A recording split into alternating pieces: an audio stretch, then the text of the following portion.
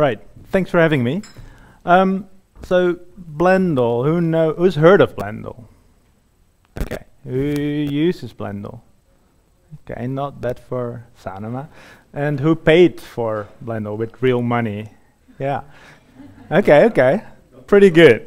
Okay, so what we try to do is this.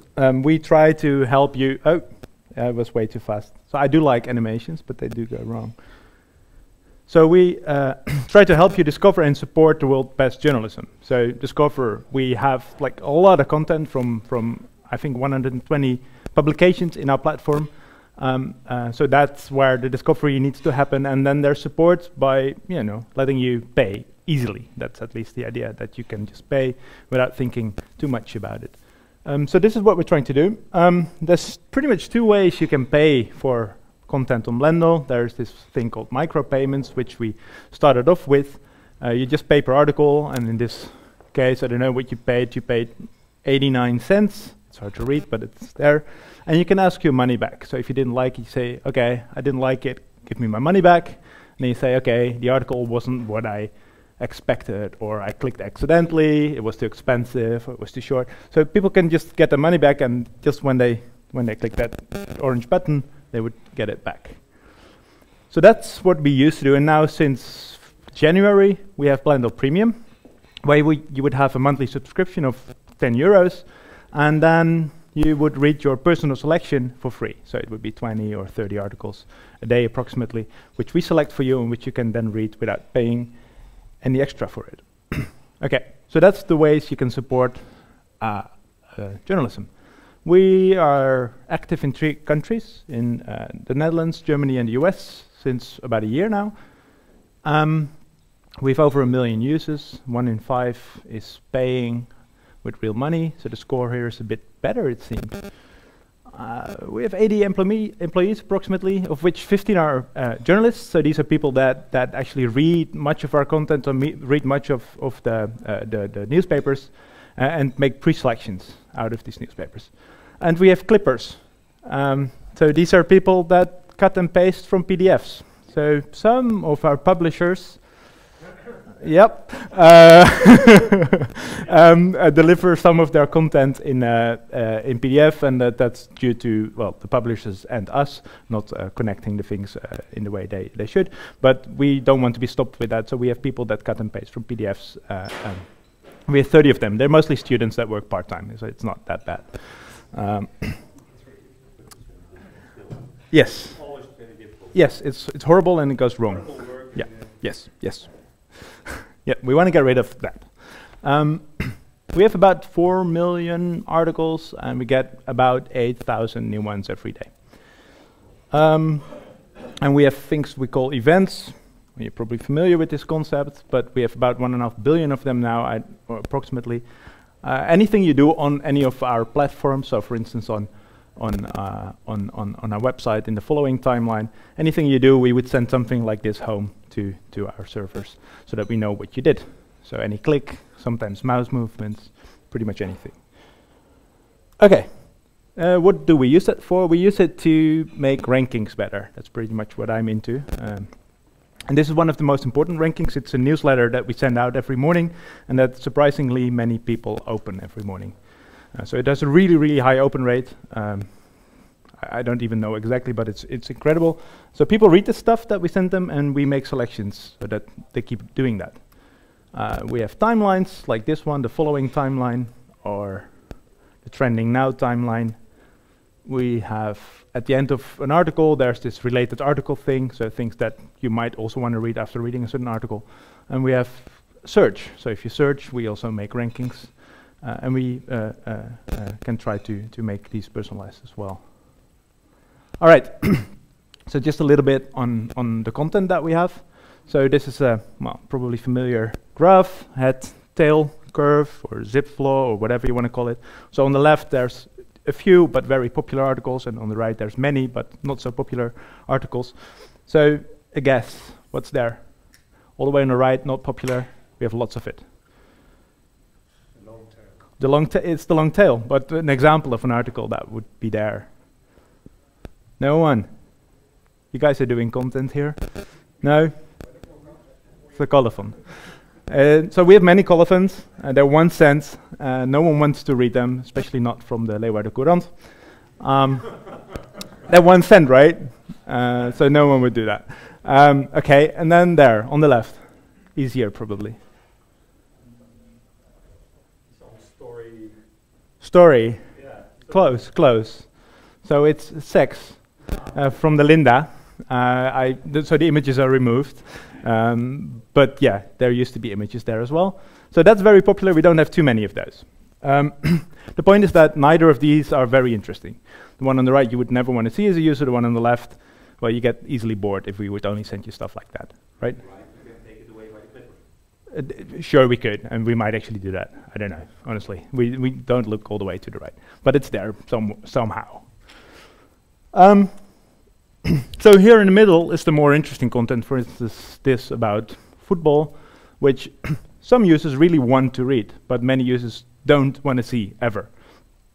So you have to figure out that this is about football and that a certain user wants to read it or really doesn't want to see it ever.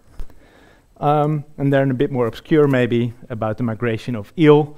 Well, most users will never want to see this, but some would really like to see this, right?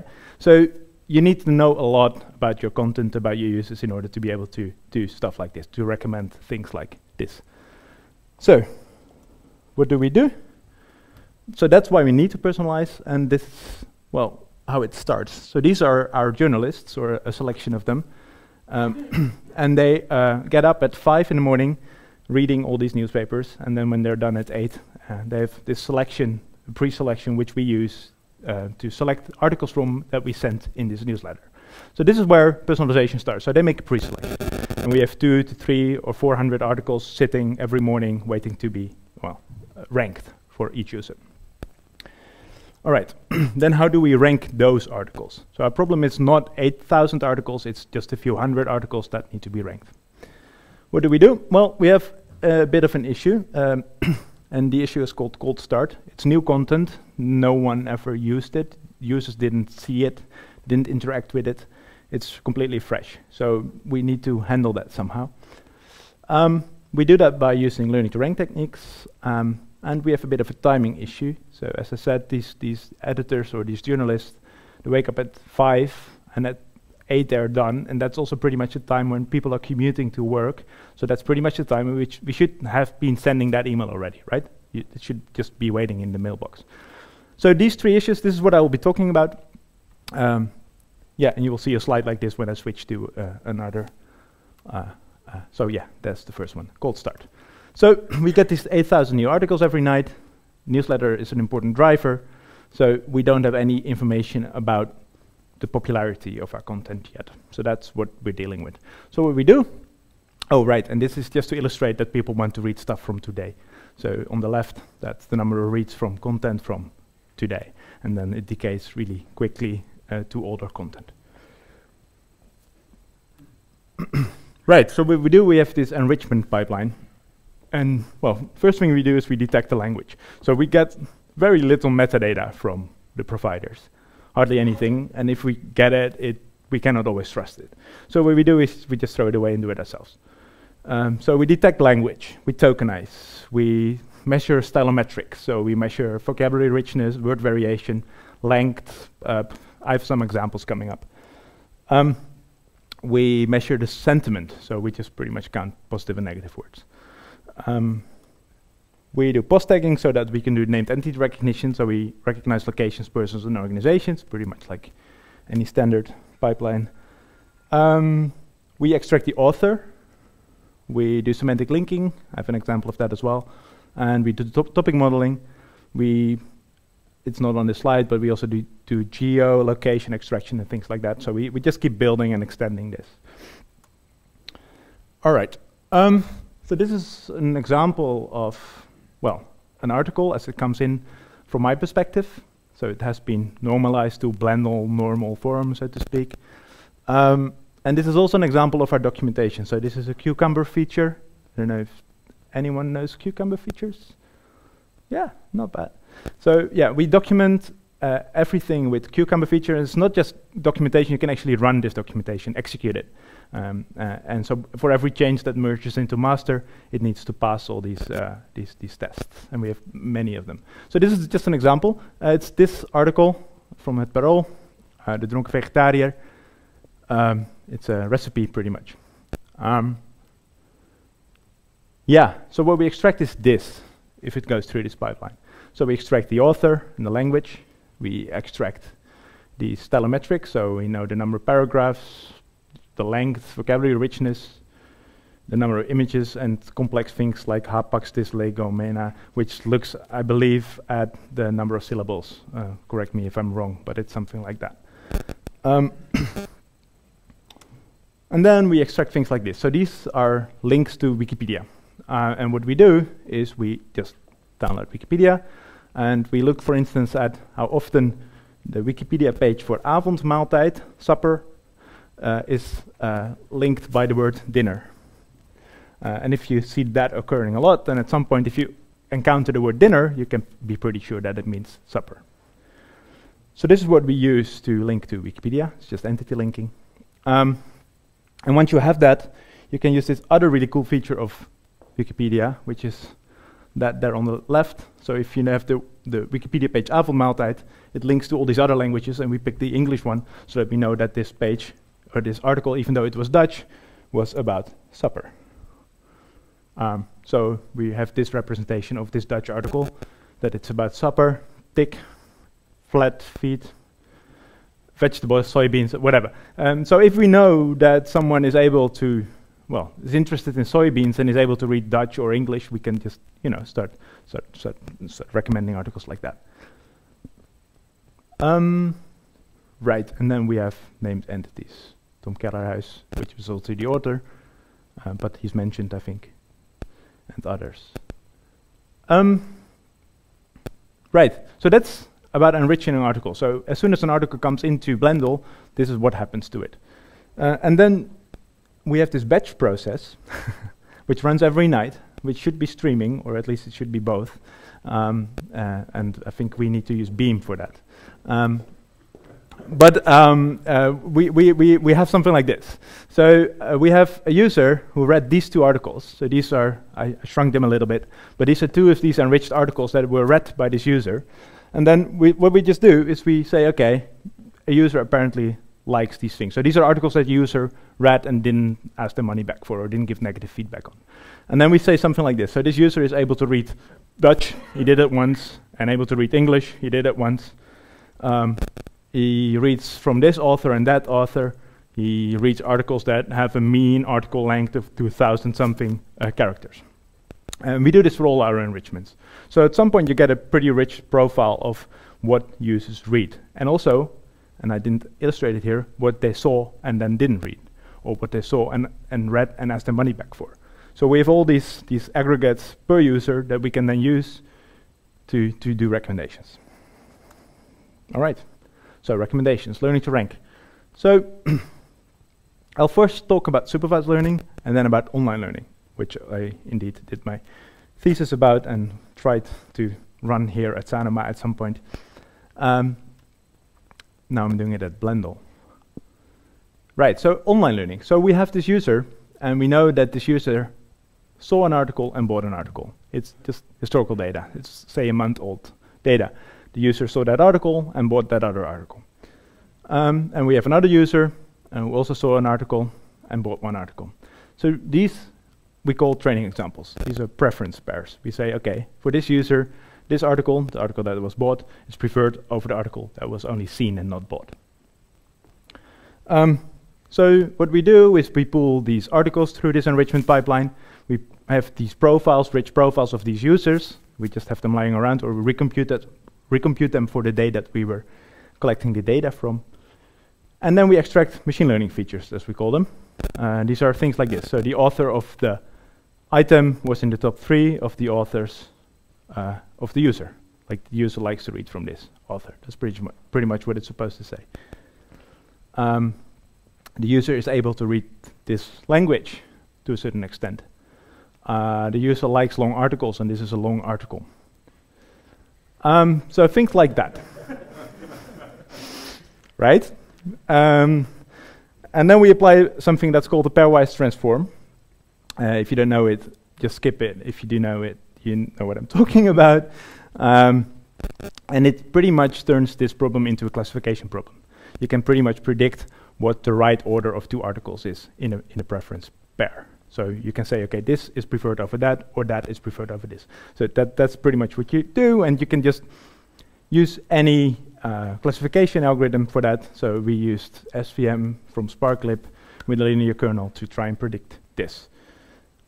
Right. So what you get out is a model, and if you use that model, it's simply feature weights. So weights for each of these features that I showed on the previous slide. And then when it's early morning, 8 o'clock, and you have this user and you want to know how to sort or rank these items for this user, what you do is you enrich these items and you get the user profile. You extract these same features, apply a ranking algorithm, and send this ranking to the user via email or whatever. So this is what we used to do for a while. So we tried and used many models. I showed SVM, but we used LambdaMart, which is a more sophisticated learning to rank model. We tried others as well. We use months of historical data, so it turns into billions of these examples pretty quickly, actually. Very repeatable, so you can always repeat these experiments and try another model and see how it performs, or what kind of accuracy you get, or whatever. But very biased. I'll get to that in a second. It didn't really work easily. I mean, we get good scores, right? These models perform really well on these data sets, but not necessarily online on real users. So this is called supervised learning, and the other end you have online learning. So far we've only been dealing with simpler models, log linear and linear models. You can use others, but we didn't get around to it yet. So one issue is that the data cannot really be collected. You're running the experiment while the user is interacting with the system. I'll show how that works later on.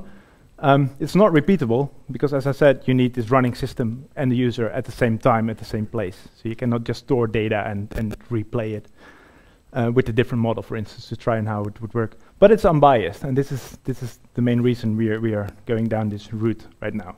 So what do I mean with unbiased and biased?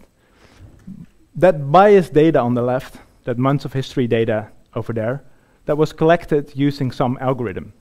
So if now I have this new algorithm that starts producing or recommending this new item to a user, but the user never saw it because the other old algorithm never produced it. So the user never saw it. The user had never had a chance to click on it, even though it might be the perfect item. So you would never be able really to beat that algorithm that you use to collect that data. Does that make any sense? To prevent the echo chamber? Yeah, you could say that on the left you're not able to escape it. Yeah, you could say that. Here though, it's pretty straightforward. You just have this new algorithm that produces this new article that the other algorithm would never recommend, but you just show it to the user and see whether the user would like to read it. Right? Here you have the user in the loop, there you don't. So this is the road we are taking right now. We are not completely down the road yet, it's running now, but I will show you how it works. So, as I said, we have this pre-selection of articles that are selected by our editors. So usually this is a list of about 200-300 articles. And then we measure these things like, okay, does the user like the author of this article? Or does the subject of this article, for instance, a Wikipedia page, match the subject of the user? So, for instance, here this is a column. A column? No. How do you say that? Opinion piece, whatever, from Sander Donkers from the Vrij Nederland, and apparently this is a user who really likes to read that particular opinion piece. So we have many of these features. So I showed some before. So the user likes it long, the length. The author is in the top 3. The user can read this language, and many more. Popularity is one that we cannot use for also reasons I mentioned. We just don't have it yet early morning. There's no such thing as popularity yet. Okay, so but I stick to these two. And the question then becomes, how important are these? And as I said, that we're using linear models. So this is pretty much what these linear models can do, right? So we give the author weight, and then it's just sorted by author. we give the subject weight, and it's sorted by the subject. And the question just simply becomes how to set these weights. So what we're doing, we're using online learning. And I have this beautiful visualization for that. So what we do is we have this dartboard, and we throw darts for every of our users. So we have, say, 1 million users. So every morning we throw these darts, and they land somewhere which is close to what we currently think is the best place for this dartboard to be, right? So we make a small perturbation for every of our users, and then the users get their email or their timeline or whatever ranking they're interacting with based on this slightly different setting, which is just for them.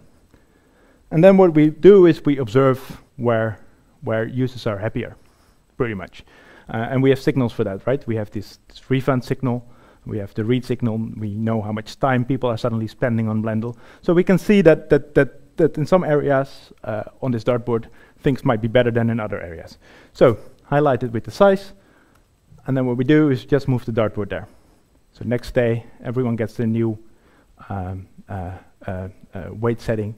And at some point, this will stop moving. We also shrink the dartboard a bit, actually, so the learning rate goes down. And then when it stops moving, what we do is we just use that. And we would think that this would be the optimal ranking for this user, given this limited linear model, obviously.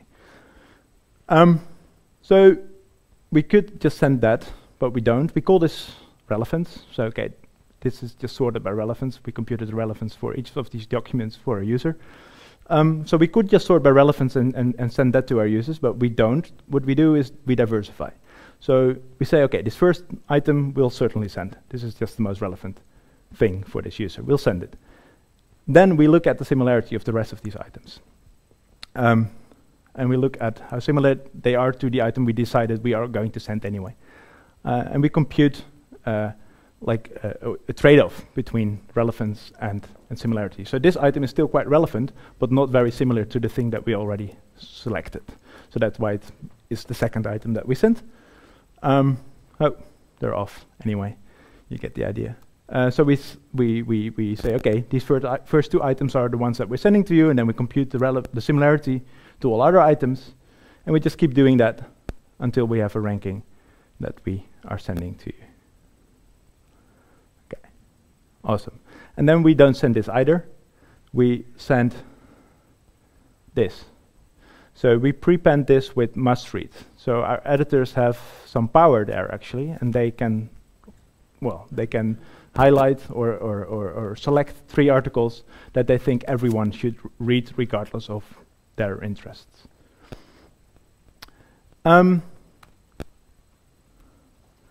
Right. Oh. Yeah. So bubbles. So this, you could call this a bubble. It's personalized for you, filter bubble. That obviously isn't. So we make these bubbles by taking your history into account and your onboarding signal. So when you onboard on Blendle, you say, I like this provider, or I like this channel, or I'm interested in this and that. And we use your explicit feedback, but then we sort of break it again by having this editorial pre-selection. We have these must-read things. We diversify this to make sure that it's not just about football, if you happen to like that. And we couldn't take popularity into account, which sort of prevents this echo chamber effect as well. What I would really like to do is go a bit further in the other direction and add something that's called your bubble, which would be, well, not pre-selected by editors, but be really based on, well, on your niche preferences that we extracted from your reading behavior. So it would be, this is your bubble for Alexander Klipping, my boss. And so he's into drones. He's from Oz.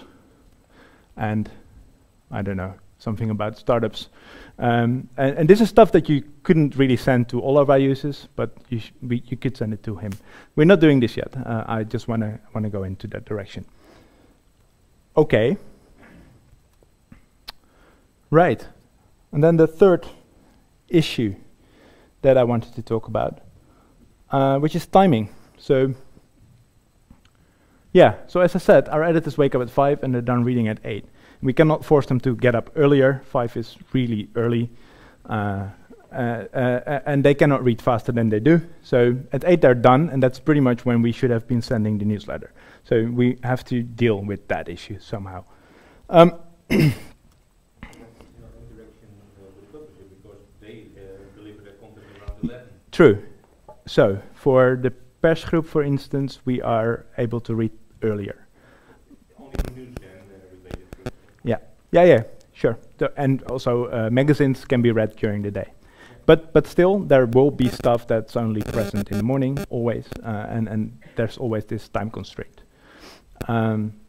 Sure, I'm exaggerating a little.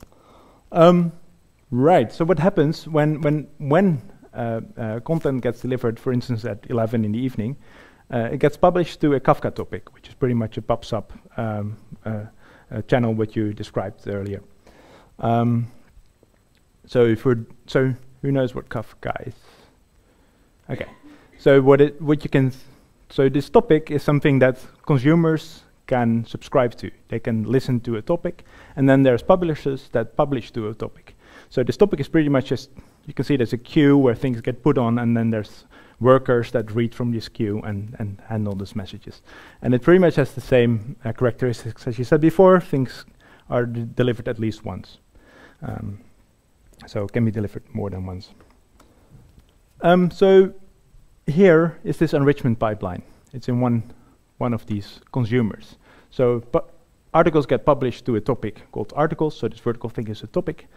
And then there's an enricher, which is a consumer from that topic and listens to this topic and reads an article from it and then enriches it. We have several of those running in parallel. They actually run on Docker, on Kubernetes, and these scale up and down depending on the workload.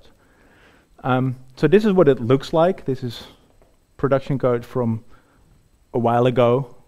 The list of enrichers that we're running right now became longer. It splits over many more lines now. But this is pretty much what it is. And it's reading from standard in and writing to standard out. That's what it is, which makes it awesome because you can really easily test it on the command line. You just, pipe an article into this enricher and get out what you also get out in production. So this gives us a lot of flexibility and makes it really easy to test things. Right, enough production code. So we have this topic where articles that are enriched are published to, and then we have a persister which persists to Elasticsearch. We use Elasticsearch upsearch, and the idea is that there's constantly a stream going into this Elasticsearch database, which you pretty much just use as a database. And the idea is that the articles in the database are as up-to-date as possible. So this happens within seconds after publishing. Then when these editors, early morning at 5, pick an article, what they do, they annotate this article as well. So they put it into channels, we call them, and they say this is a very complex article with a dark feeling, and this is the title you should be using. And well, they annotate it, and all that stuff, all the annotations also are persisted into this Elasticsearch through the same topic. And there's other updates. For instance, if articles are shared on social media, we actually store that in the same way as well. Right, and then for these articles that are picked by our editors, so this is a sub-selection of all our content, we publish it to yet another topic. Then we compute these features for this article. So for instance, we compute the complexity of the article, so the complexity features or the length features. And then we compute for each of our users. So we have this database, Elasticsearch again, with our users, which is filled with a batch process, but we're moving to a streaming infrastructure to fill that. We need to duplicate our code for that, probably. So what we compute here is for each of our users, for each of these picked articles, the features for this combination. And then we have our rankers, our models. So it could be this batch learned model, for instance, SVM linear model that we learned before, or it could be this online model that we trained using this online learning online learning method. So we have many of these models just sitting there, and we just enable or disable them depending on what experiments we're running. And then for each of these models, we compute a score, and the score is persisted to Redis. Right. Yeah, so here you have the number of updates to articles that are picked. So typically on a day, this is just a few hundred messages coming in on this topic. But then we have our users there, and we have more than 1 million, so say 1 million. So we have a few hundred times 1 million messages on that topic. And then there we have that times the number of rankers we're using in production currently. So on any given moment in that Redis store, we have a few 100 million scores sitting ready. And these scores reflect how relevant an item, an article is for each of our users. So for each of our user item combinations, we have this score. And we can just use it whenever we would need to rank these items. So that's what we do. So it's 8 in the morning. The editors are done reading this reading.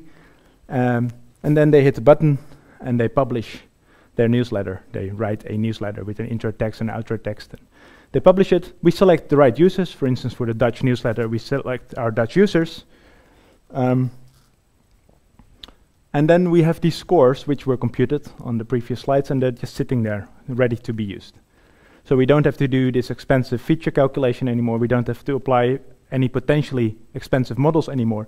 It just sits there ready to be used. So pretty much what we need to do is just get these scores and sort by score. Well, I told you already we don't do that. We also do this diversification. But that's pretty much what we need to do. So yeah, there's one newsletter, 1 million users. Oop. Oh. Right. And we run many of these things. So as I said already, we run each of these consumer producers, we run them in Docker containers. So that bit of code that I showed you before, that was pretty much just wrapped in an image, and that's all that runs in that container. And then we orchestrate this with Kubernetes. So it's a Google platform to orchestrate your containers, and it makes this really, really easy. Do you guys use it here at Sanoma? No. Yeah, it makes me really happy because it gives you this auto-scaling, for instance. So if things become really busy at certain times, it can just scale up and down again when it becomes quiet. This is one of the things that I really like about it. We currently run, I think, 36 of these personalized bundle pods, as they're called, in parallel in production right now, in the morning, if it's busy. And this is where we finally decide on experimentation. So we have an experiment API where each of our users is either in or out an experiment, and depending on whether they're in or out an experiment, we select scores from a certain model that were stored in that Redis store. Yeah, and then we have this personalized newsletter which is published to a topic, and then there's a process that just wraps it in HTML or whatever way you do that with email and send the email. And the idea is that this happens at 8, and this is done at 8:15. Well, that is partly true. It sometimes takes a bit longer, but the cool thing is that the first user gets their email shortly after 8, right? So this is a streaming process. So what we can do is we can select users in a certain order that makes sure that the users that need their email first get them first. So that we do that. We know when they open their email usually, right? So we have a histogram in open times, and we just know whether people need it early. Do you update the scores like in the past? So, for instance, if you see the behavior of the user change, Mm-hmm. you recalculate. Yeah, we do. Yeah. And do you then have present old articles that might be interesting? So no. So our editors, when they select an article, they say when it expires. So depending on the newsiness of an article, it might stick around for a day or a month. So things that stick around for a month, yes. Whenever it suddenly becomes relevant for a user because we see that they start reading stuff about it, then it can show up. But only then, yeah. Right. So this is what I talked about. Cold start, which is why we do enrichments. Learning to rank, supervised versus online. We used to bet on supervised, but had issues getting the performance we wanted when we faced the models, showed the models that we were using to our users. And now we're betting on online. No results yet, sorry. It's running. I have to wait about a week, I think. And then I talked about timing. So pretty much what we do is we pre-compute things as soon as it's possible. That's pretty much what we do. Our stack, which is always changing, but we are using Spark for processing large data. For instance, these user profiles are made in batch, and we do that on Spark. We use Python 3 everywhere. We use mlib, not so much anymore. Our content, the truth of the content, is on S3 still, even though we moved most of what we do to Google. We also still have Amazon Redshift, because there's no alternative yet at Google. We use Luigi for plumbing, and we just connect lots of our Spark jobs together and whatever have you. We have scikit-learn mostly for experimentation, but it's running sometimes in production if we just want to try something out. Elastic, but mostly as a database. Redis, if we need real fast access, for instance for these scores. Kafka streaming, to pretty much glue this whole streaming infrastructure together. Docker and Kubernetes for containerization. Am I missing something? Oh yeah, Cucumber for behavior-driven development. There's a D too many, I think. Anyway, yeah. So I highlighted in bold the things that I didn't really know before I started working at Blendle, that I really like. So this Cucumber is the first thing that I encountered when I started working at Blendle. All of Blendle, also the non-data stuff, is documented with it, and it makes it really easy for me to look into other parts of our code base and understand what's happening, and run change something and run their tests and see where they break, and be able to read stuff. So I highly recommend it. So Docker and Kubernetes I talked about. It gives me as a data scientist a lot of flexibility. I can just spin up new machines without talking to anyone else. It's also a bit scary maybe for the ops people, which we don't really have anymore since we moved there. And Kafka, because it's just pretty much incredible, the volume of data it can handle. I've seen close to 50,000 events a second going through it without any issues on just a few machines. That's it. Thanks.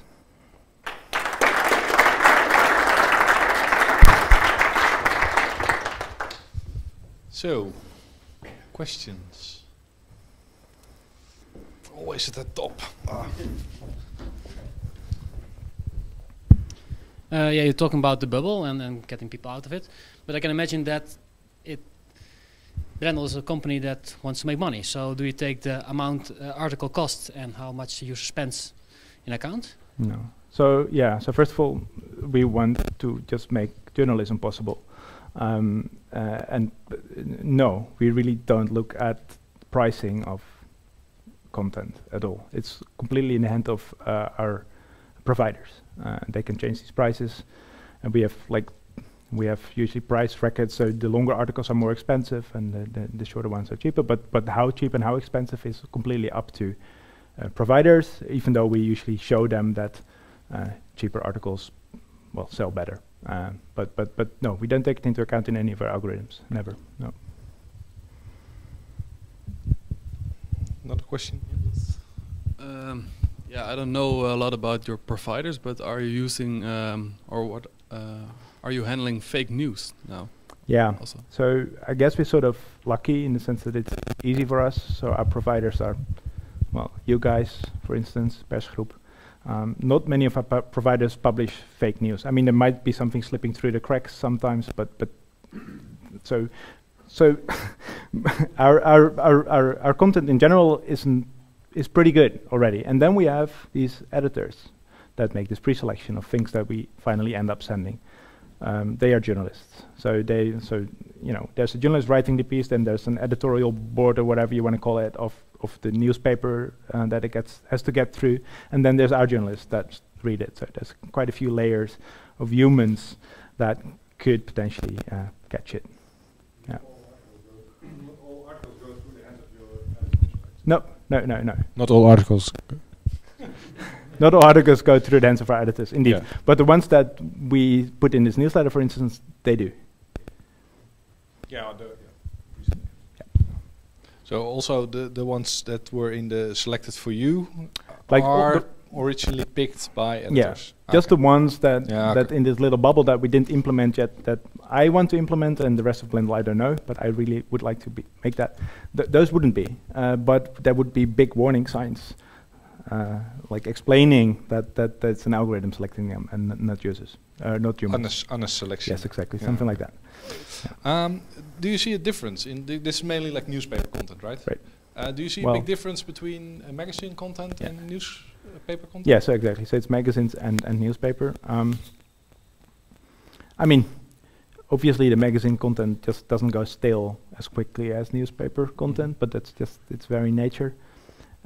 There's a couple. I don't know. It's not that clear cut actually. So there's big differences between providers in general. So some are just read much more than others. For instance, the Groene Amsterdam is extremely popular. It's a magazine, but people just want to read it all the time. Yeah, I don't know. It's not that clear cut. The story. Yeah, we found out from our numbers that we're getting from you guys. Yeah, this that is your story type of is one content. What the- can I say? Yeah, it's one of the most popular ones. Like people's guilty pleasure reading Yeah, about yeah. new haircut. Yeah. We might want an incognito modus for reading these kind of things. That it will not end up in your profile. Yeah. Okay. Well, I don't know. We'll see. Any other questions, Hans? Are there any ideas to expose the filters and the subset for the user itself? Because then he says also got the possibility to interact. Yeah. So we released a feedback on channels and providers today. So now when you say, okay, I don't want to read this thing, then you can say, okay, why not? Well, because I don't want to read the story. So this is released today, and right now it's only providers and channels, we call them, but this will extend to, for instance, also authors, and whether you like lengthy articles, things like that. So I have a master student right now working on this. She's writing a master thesis on it, and she's putting it into production. So it will be there soon, I hope. Yep. How many journalists are working on that editorial filter, you said? 15. 15. So 5 per country. Yeah. Aren't you afraid that they create their own bubble? They will. Yeah, they obviously will, right? Like any editorial board. Yeah. Yeah. Okay. Just wondered. but yeah. How do you select these? Well, I journalists? don't, but we try to have a diverse group of these people. Yeah. Yeah.